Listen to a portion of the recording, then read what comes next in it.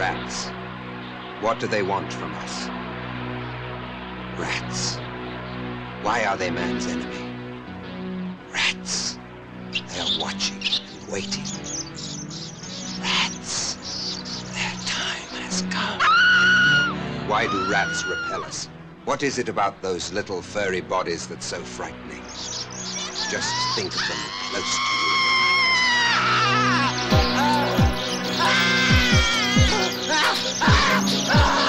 They're here. They're coming.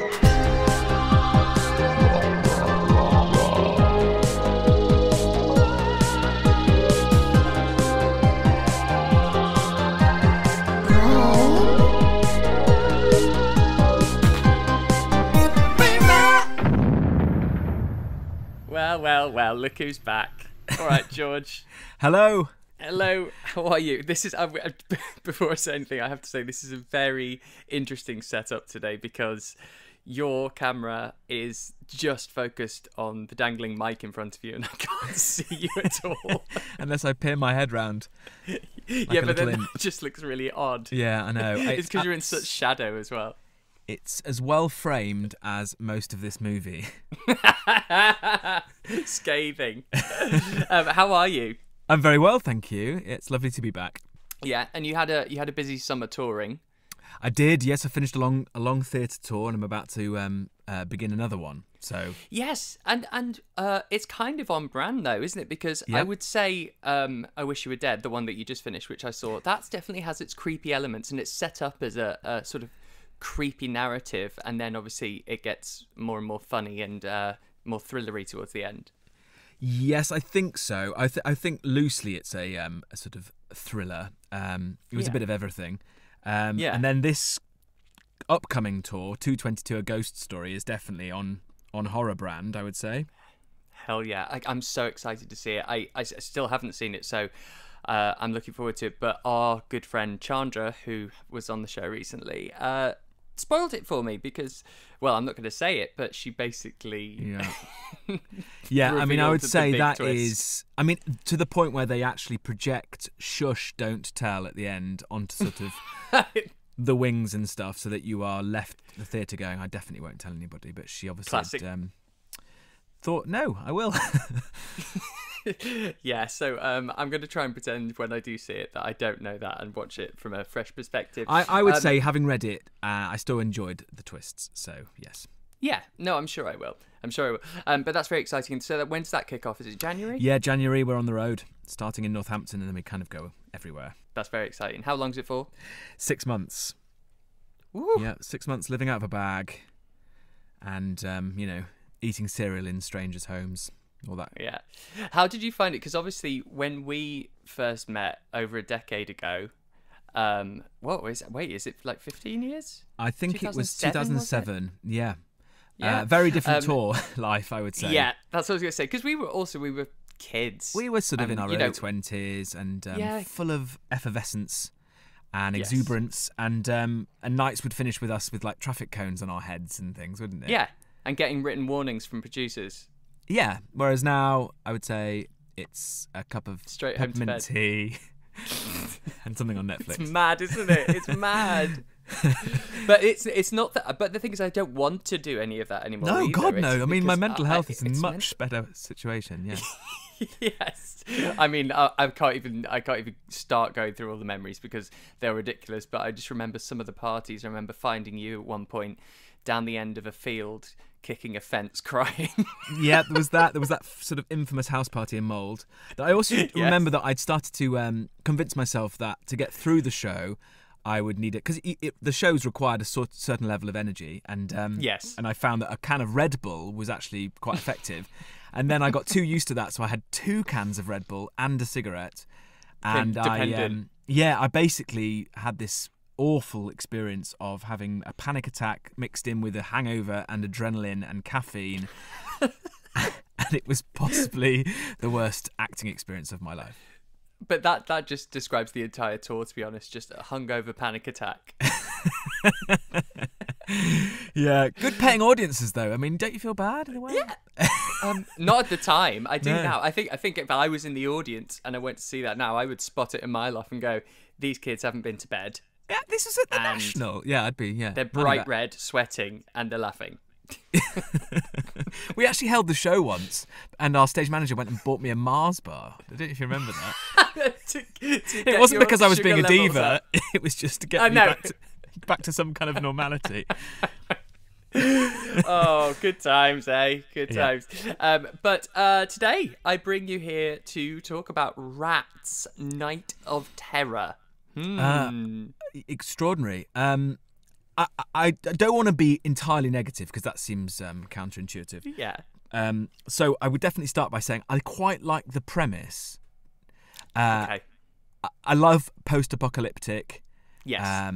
Dystopian futures. And when I read the blurb, they sort of start off, don't they, by firing up the text and they give you the context.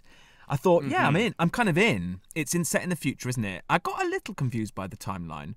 Right. I'm so glad you said that, but also a bit upset because I was hoping I could come to you and go, can you just iron this out for me? Because I'm not sure. I'm totally with you there. And we'll probably get into that even more as the film goes on.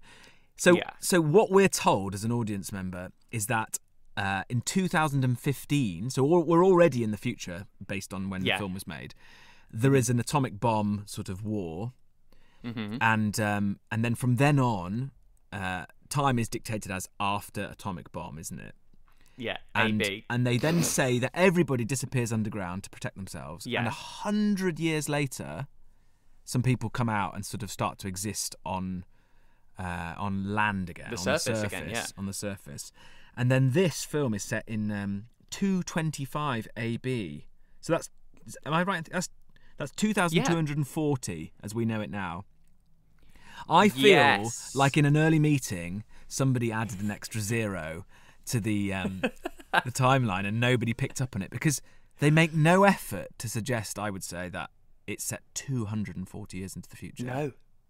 No, that's what absolutely blew my mind because it's not until near the very end when we hear a voice recording saying this old extinct animal called a rat, they're back. But then you're like, oh, hang on. So the people we've just watched for 90 minutes aren't really meant to recognize what these animals are.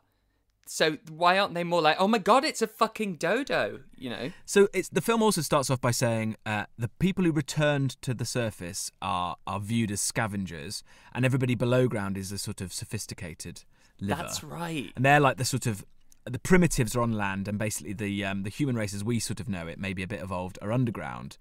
So when we meet our cast, I assumed that they'd come from the underground because there is nothing to suggest they're scavengers. They are literally dressed like George Michael in Careless Whisper or Fair videos. And Mad Max, they've all got cravats and stuff. Or like Grease 2 maybe. Or yeah, it's all very cool, right? It's high camp. Yeah, because our leader has a bright red sash. Yeah. Remember, this is 225 years after atomic annihilation. Yeah. And they've all got highlights and coiffed hair. Like, it's good to know that Schwarzkopf is still around 225 years after, at home kit. Because they've all got their hair done. And this is the sort of shit that makes you go, hang on, what year is this? And when did the bomb happen? Unless it's 225 days after the bomb? I feel like the whole thing feels like days. Exactly that. And I don't think it needed to be set 200 years in the future. Actually, no, because if there was a bomb, because they don't. I think it's. Let's be honest, it's for the twist at the end of the film to suggest that some things happened evolution. In that time. Yeah.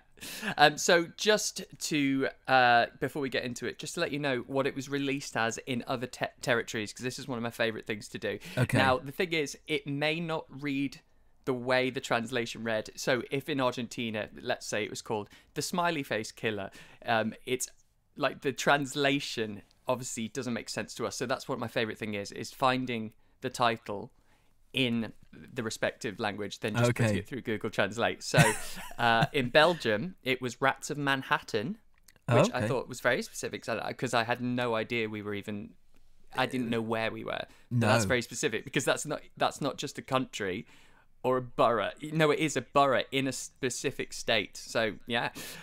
In Colombia, it was After the Bomb, which I kind of like. Yes, that's better. Gives it gravitas. Yeah, a lot longer after the bomb, but yeah. Yes. In France, it was Mutants of the Second Humanity. Ah, well, is that a bit of a spoiler? Spoiler, Yeah. I'd say. Yeah. Definitely. In Spain, it was the year 2025 after the Holocaust. Oh, okay. It's not very confusing. And the year history 2025, that's confusing. Yeah. Yeah, and then also saying after the Holocaust. Yeah. A Holocaust, maybe. Yes. Yeah. Unless they've just completely forgotten about that. And then my favourite, you'll like this one, Greece. Greece always have the best ones. It was Bastards of the Underworld. Oh, lovely. That is good. Bastards of the Underworld. So, yeah, I, like you, I love a post-apocalyptic. I love a dystopian. So it does get you excited, and it's very much the Mad Max model, isn't it? Because we've had 2 Mad Max films by the time this came out.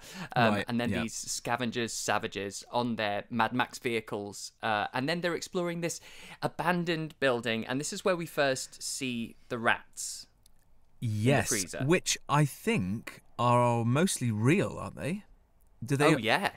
And lots of them died during the filming of this. I know. There's actually quite a sort of sad side note. The rats, it basically doesn't work.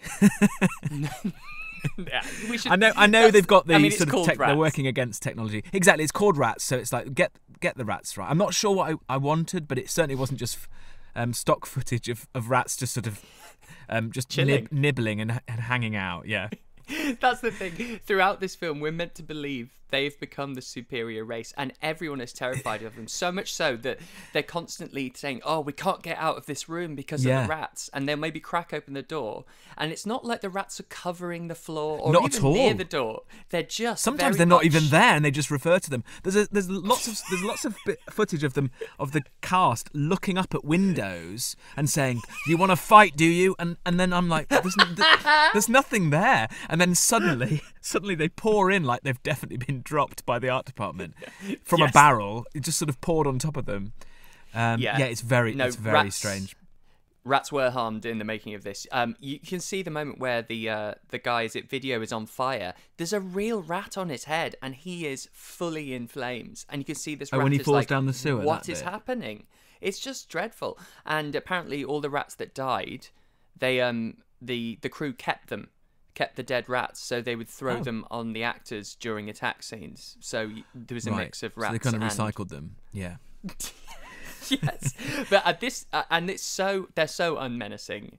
Unbelievable! The bit at the end, I'm not going to jump forward exactly, but there's a sort of section where they have to leave, and they are tiptoeing amongst perfectly well-behaved rats. It's basically it's like an I'm a Celebrity challenge, isn't it? It's it is. It's that, and also it's at that moment where actually they could walk around them because they're in a very small group, but they decide to walk through the rats and tiptoe, and you can see just clear space either side of them. Yeah. I just love it. And this was obviously, they learnt from this, because then a few years later there was a film, Rats, or also known as Deadly Eyes, which is based on the James Herbert novel Rats. And for that one, they used Dachshunds in rat suits. Oh, gosh.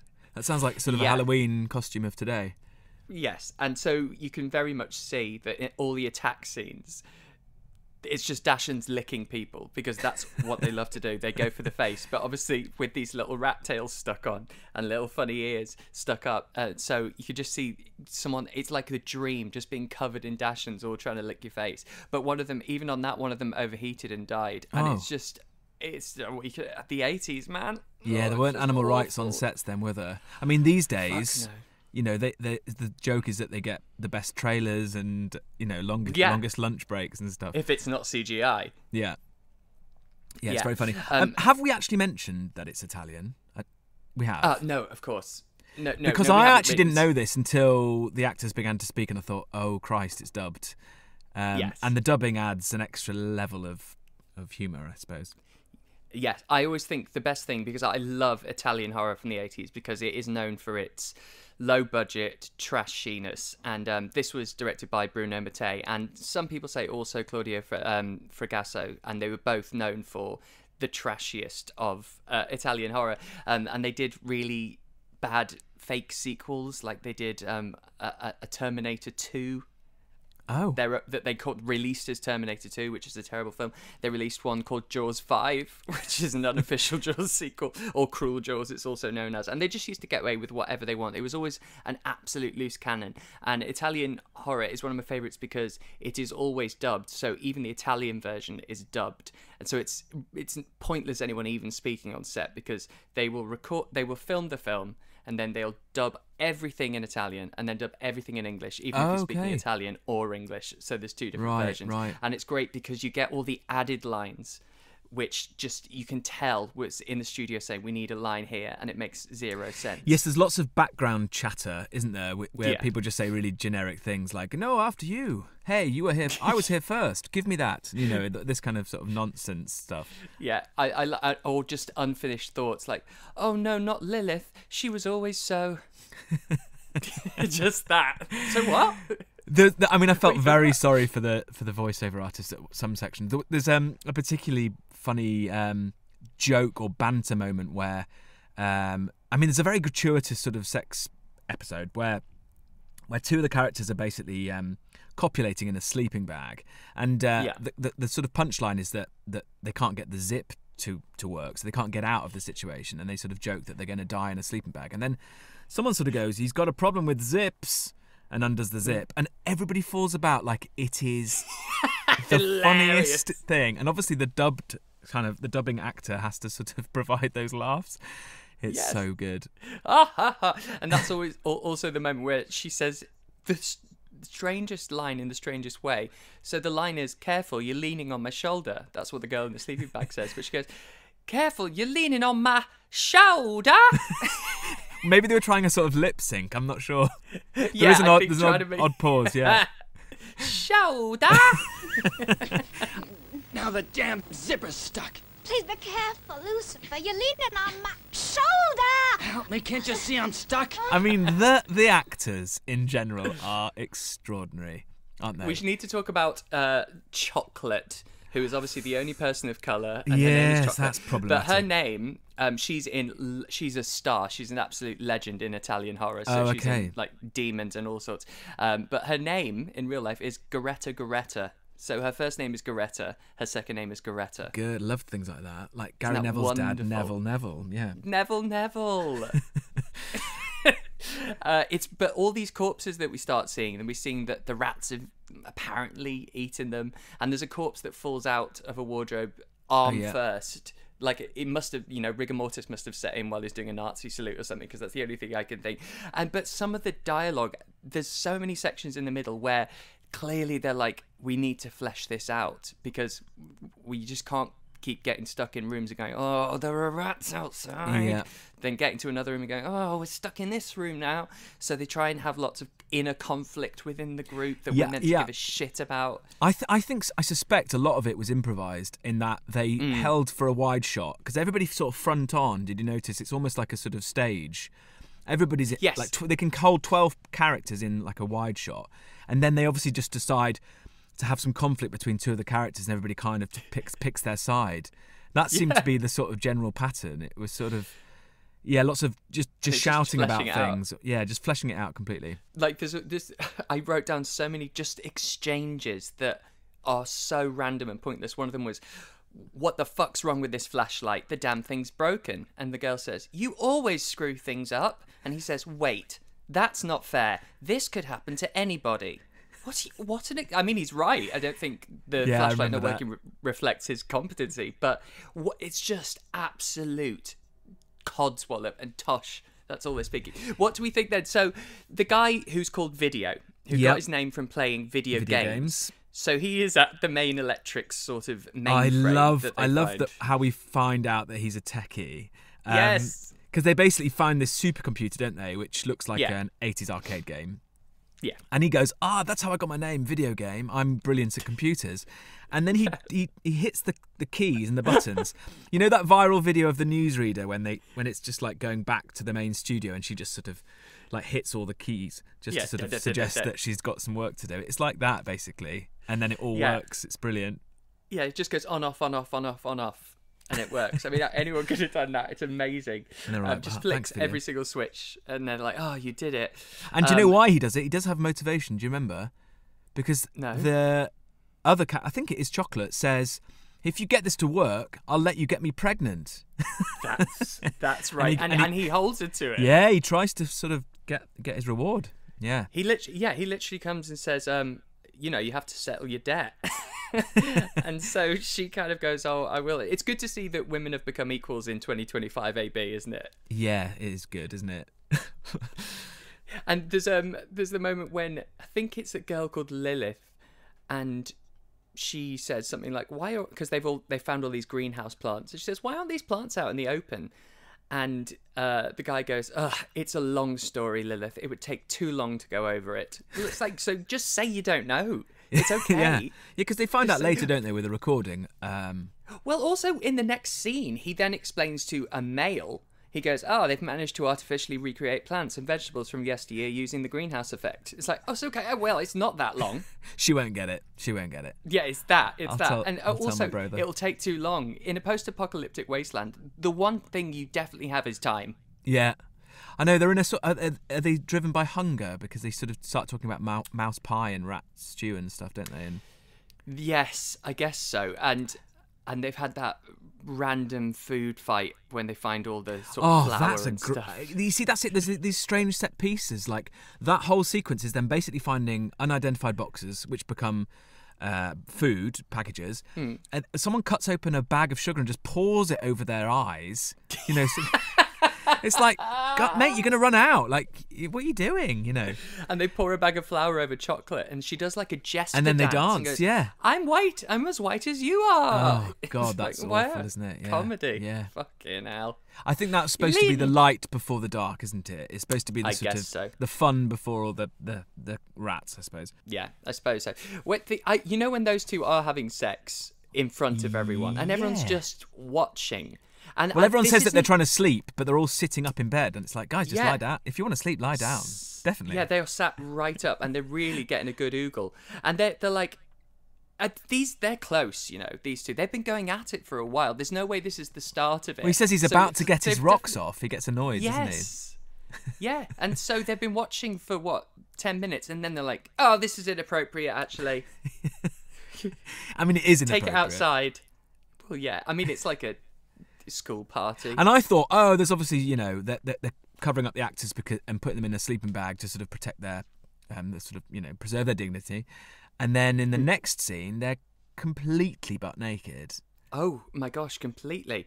And they crack on outside.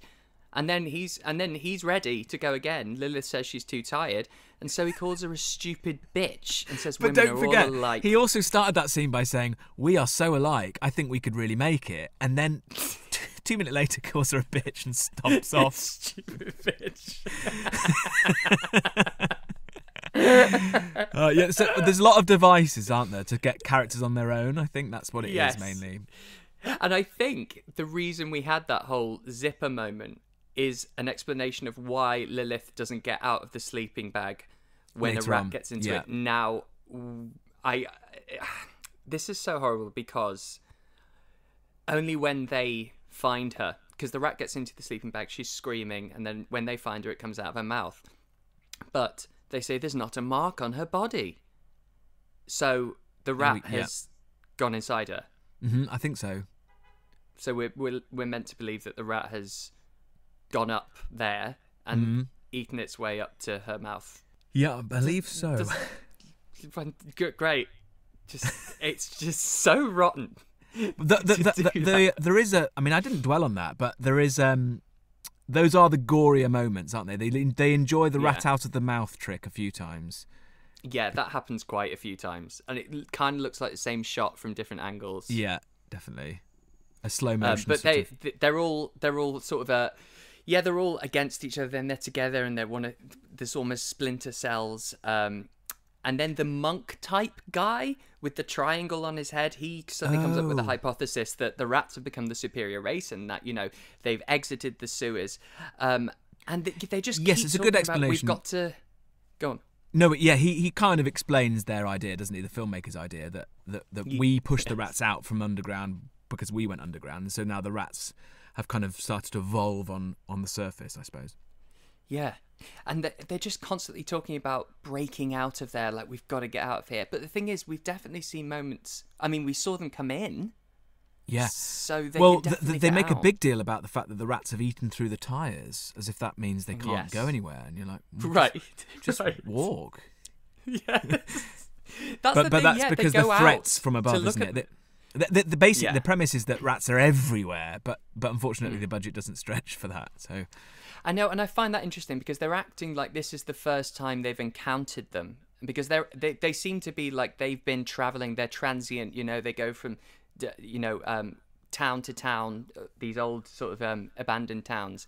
But when they're here, it seems like it's the first time they've come across rats. They call them mice at one point as well, and so I find that confusing because if it's hundreds of years later, the rats haven't got that far. If it's mainly just this building, although at the end, that's why I was confused by the sort of the factions of humanity and who was who. I didn't really understand that these had been on the surface for ages, because they didn't strike me as sort of scavengers who had just appeared from the surface, from the underground. Sorry. So that whole thing was quite confusing. And I think there's a background line, something about, think of the diseases these rats could give you: hepatitis, scoliosis, and plague. I don't know about scoliosis. And is plague an official term of a name of a disease? Actually, I guess it is. Well, yes. I mean, an historic disease for them, obviously, because a very historic. 300 years since COVID. But yeah, so it just keeps going on at this point, and there's the whole 20-minute section. Unfortunately, once you understand the sort of pattern of the film, which is one by one they're going to die off, you are slightly going, okay, let's get through it.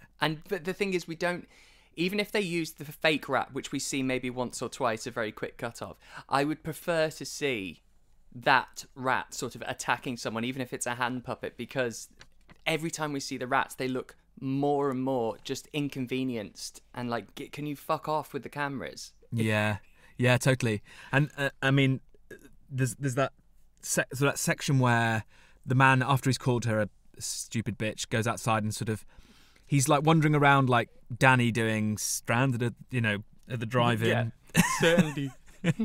doing his Sandy moment and shouting at rats that aren't there and drinking an entire bottle of wine really quickly. And then he sort of like falls into the sewer, doesn't he? And gets in a gymnastics way. Yeah, and rats holding on while they plummet on top of him. It's really odd. All that. But one bit I really did like, though, it's the guy Taurus, who, there's a really great set piece where he turns and he's all chewed up and he falls down. Then rats explode from his back. Oh, yeah. I mean, there are some, sort of hilarious. I mean, they're not a group who I would think would survive for very long anyway. Some of the decision making, at one point someone chucks a grenade into the same sort of vehicle that he's in to kill the rats. And wonders why while he also shouting, gets repellent!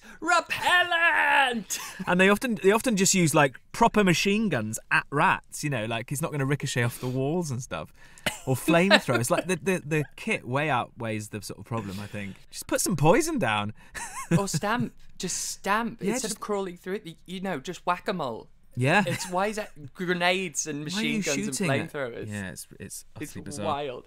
It's very dark though when Diana, the girl, she's risen from her sickbed and she slits her wrists, and that's the moment when I thought that feels really odd in this film, a film that is so on the surface and trashy and pretty nothingy, to then have such a dark undertone. I wrote exactly that. I wrote why, because she's left on her own for a bit, isn't she? And then she sort of has this Bonnie Tyler kind of moment, and yes, when she walks slowly to the window, she starts on the rats, and then just slits her wrists. It's like, oh, okay.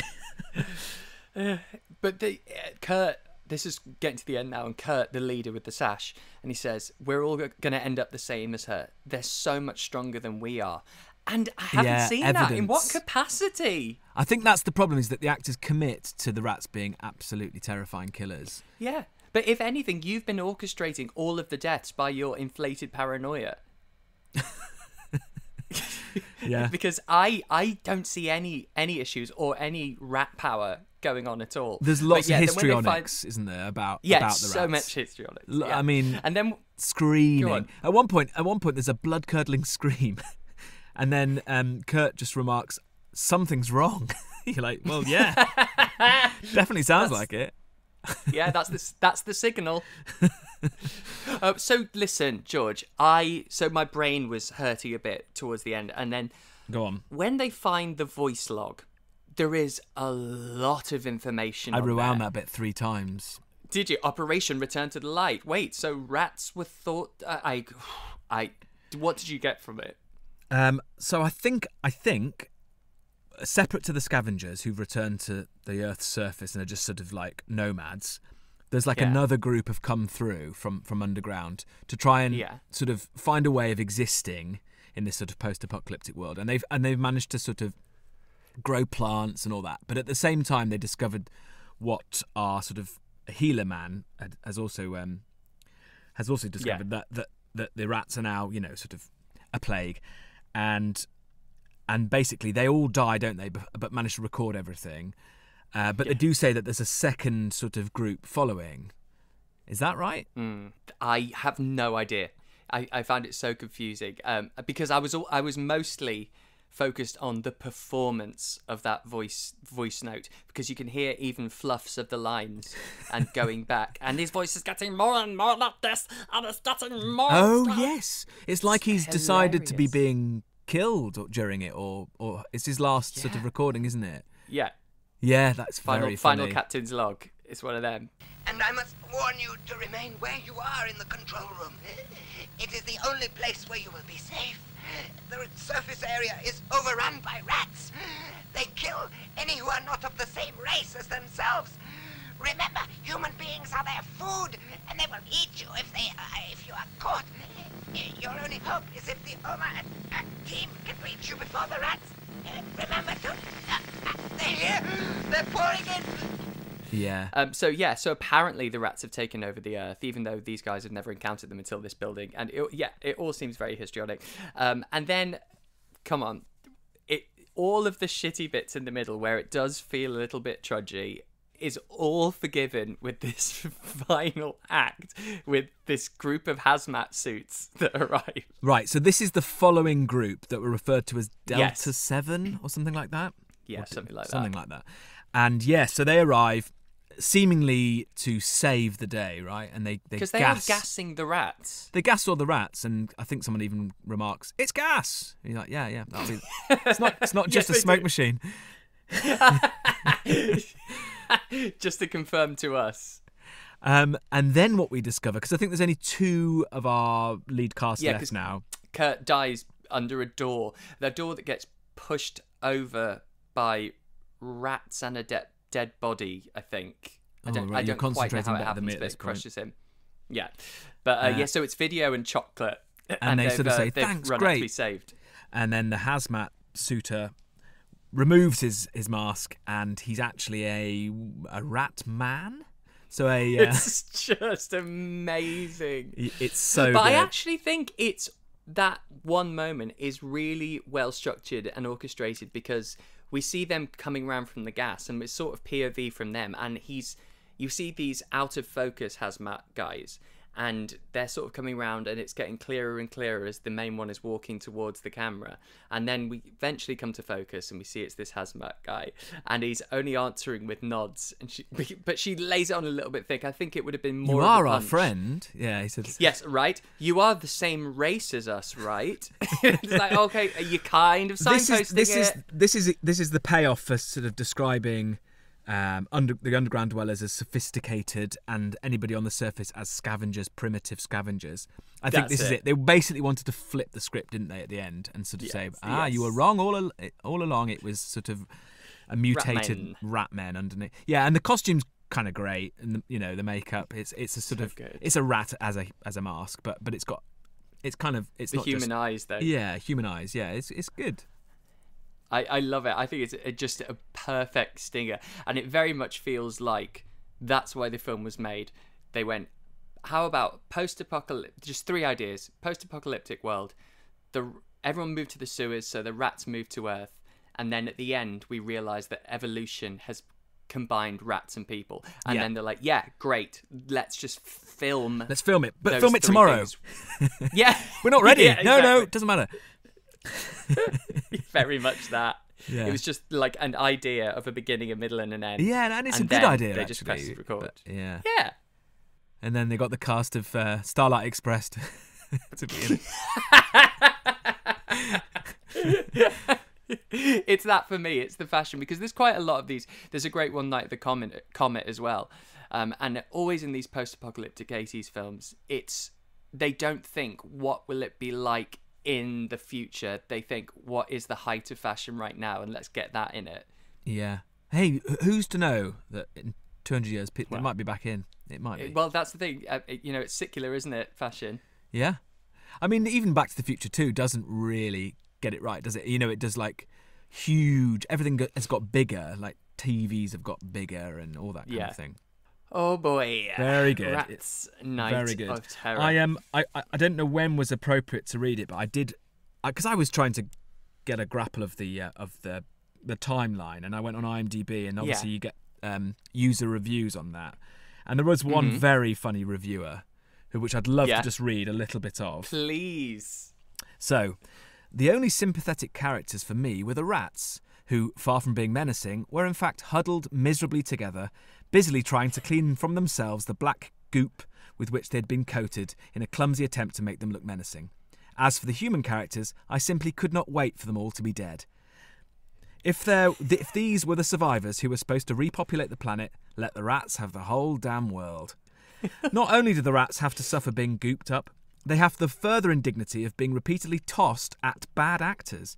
And Italian animal rights laws evidently being looser, many rats are obviously injured or killed for the sake of action effects, including several which are clearly burned alive. Would that they could have given their lives for a more worthy film. I hope this movie isn't intercepted by some alien civilization, because it would serve to convince them of the need to exterminate the human race for the good of the universe. That's really good, isn't it? That's wonderful. It's so well put. It's an interesting one, isn't it, about rats though, because there's so much connected to the thought of rats. As soon as you think of rats, you think of disease, you think of the plague. And in London, apparently, you're never more than 2 meters away from a rat. Yeah. I don't. Well, I mean, I'm on the 4th floor of a really nice complex, so I don't know where the rat is at the moment. That's a meter away. But I get it. I like the idea. It's just so Italian, because that's what they do. They just press record on an idea and get everyone to just mill about. Yeah, maybe it was abandoned building. Maybe it was the pilot for I'm a Celebrity. Maybe somebody somewhere watched that and thought, let's put humans amongst rats. Ideally, some bad actors. Yes. No, it's just I loved it. The thing is, I have seen it before. I saw it actually, I've actually got it on VHS. I've still got my VHS big box, and all I remember from it is that final shot, and then that's all you need to remember. Because that's the clincher, isn't it? That's the, if someone reminds you in 5 years and you've forgotten everything, you'll go, Rats Night. Oh, that's the one where the guy takes off his mask at the end. And so, for some reason in your head, it sort of clicks as an awesome movie. Yeah. Because of that moment. Yeah. I mean, it was definitely enjoyable. If a little repetitive. I just realised I always make you talk about like underground dwellers. I didn't even realise that with Chud. Oh yeah, that's my niche. You're just sewer. You're just the sewer guy. That's 3 films set in sewers. Well, actually, it's not set in the sewer. They just come from there. Well, no, but it's Listen, also, because I'm such a horror sort of novice, I'm always absolutely terrified when I hit play at the start of these. I know. Which is great, because you once did that to me. I remember we were in Brighton and you went on a really terrible ghost train and told me afterwards that it was the most terrifying experience of your life, and I went onto it sort of sweating. And much like these, I sort of within 5 minutes went, oh, okay, they don't have to be terrifying. No, they don't. I love that. I love the thought of you getting ready to play this and trying to prepare yourself. Yeah, I was slightly putting it off, going, I'm not in the mood to be sort of like hiding behind my cushion. Listen, thank you once again so much. I always have a lot of fun doing this with you. Any other thoughts about Rat's Night of Terror? No, but I mean, it will definitely stay with me. That's why I'm here. That's what I do. But thank you. I think you'd get a lot of fun out of Jaws 5/Cruel Jaws. So I reckon we'll come back next time and do that. And that's in the 90s as well. That's like 94, 95. That sounds great. So it's they'd learnt by then that you need a little bit more of a narrative and some, actual characters with sort of personality. And so there's a lot more to enjoy about that one. It's not just the lackluster shark. Oh, great. Okay, so I reckon next time you're back, that's what we're going to do. Well, thank you once again. Tell everyone where they can find you, not your home address. Yes, so I live.